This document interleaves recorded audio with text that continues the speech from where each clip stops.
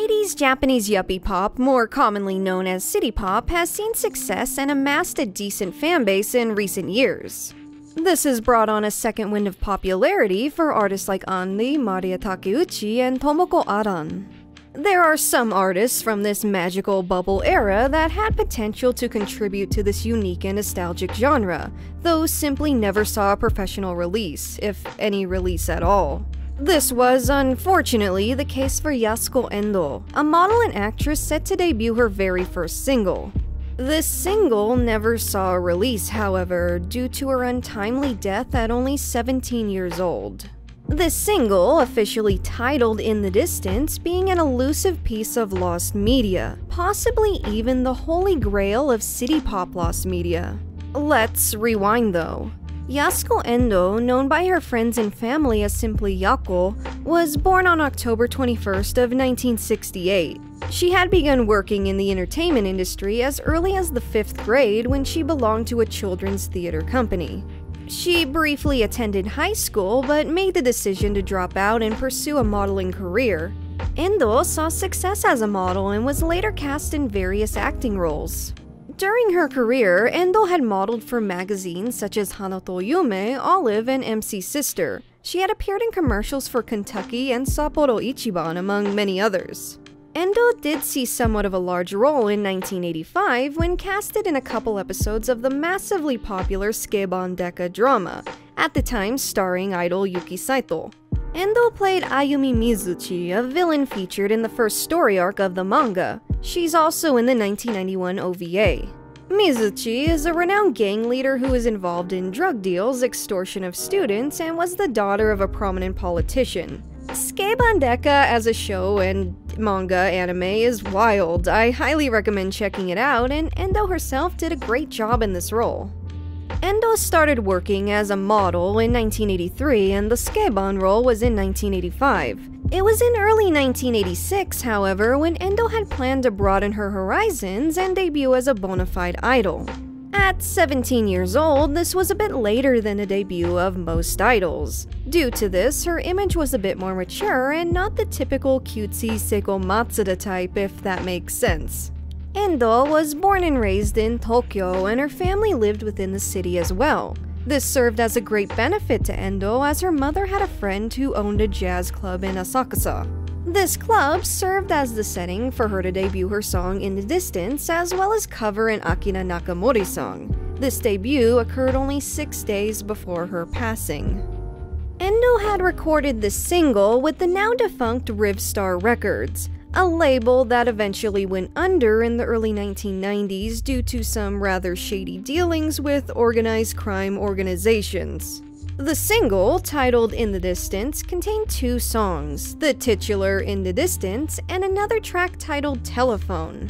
The songs were composed by a man named Tetsuo Sakurai, most famous for his work as bassist in the group Cassiopeia. Endo's voice was described as mature and husky, and her music was speculated to be ballads in a minor key and similar in style to Yuki Saito's Shiroi Hono, this song being the end theme to Skeban Deka at the time. According to Endo's mother, as well as various magazine reviews at the time, the single was officially completed in February of 1986. This was when the master and some known copies were produced. Known receivers being the magazines and radio stations that reviewed the single, as well as Endo herself, who remarked that she herself was impressed at how great the songs turned out.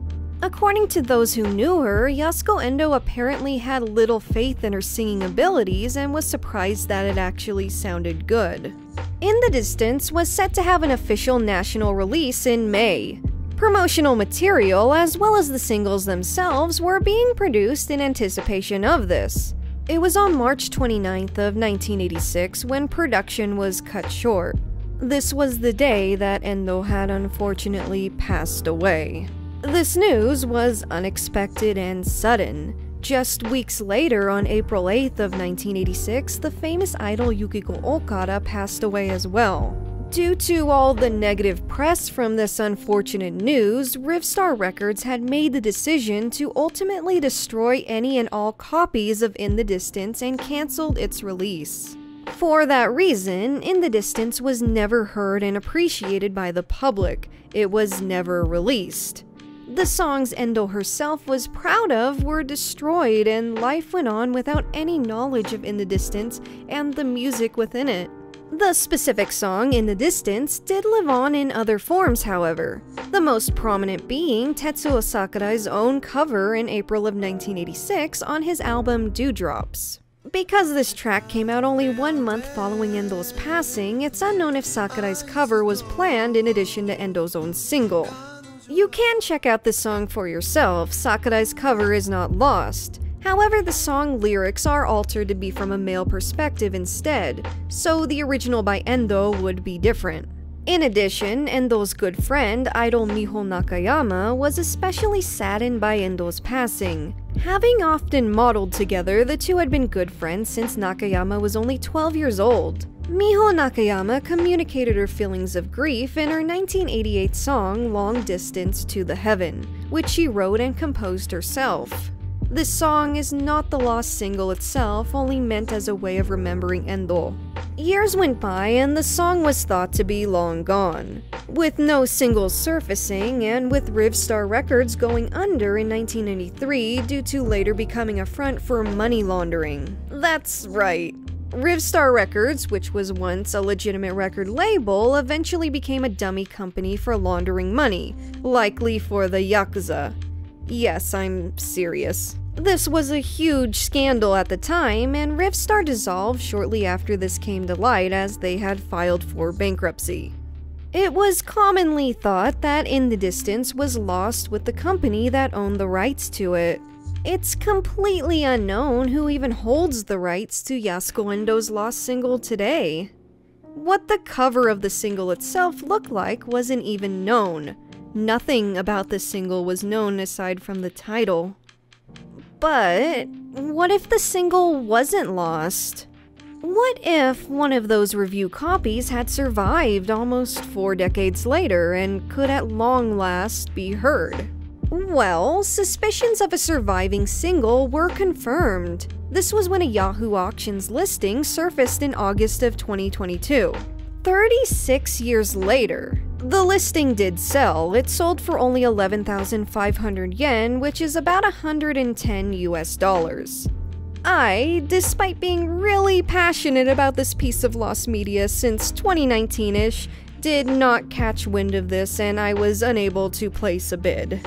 I hadn't been informed that this listing even existed until months later, unfortunately. Though, if I had, I assure you, the single would be in my possession and shared with the world. Not all hope is lost, though. The images from the listing tell quite the story. For starters, we now know what the cover looked like. We also see part of the lyrics to Telephone, as well as some information on Yasuko herself. The information provided includes acting credits, which may suggest that this was a review copy sent to a media outlet, kind of like a cheat sheet to explain who Yasuko Endo is in a magazine review or a radio segment, perhaps? The coolest element of this discovery, however, being the official catalog number, a number that checks out when comparing it to Rivstar's other releases of the time. Because of this Yahoo Auctions listing surfacing, In the Distance's information is now documented and preserved on Discogs. The music itself, however, remains completely lost. Again, hope is not lost. If anything, it's revived with the knowledge that at least one copy has survived. This means that more copies could be out there and that the single may someday be recovered and preserved. If that does happen, you'll definitely hear about it from me.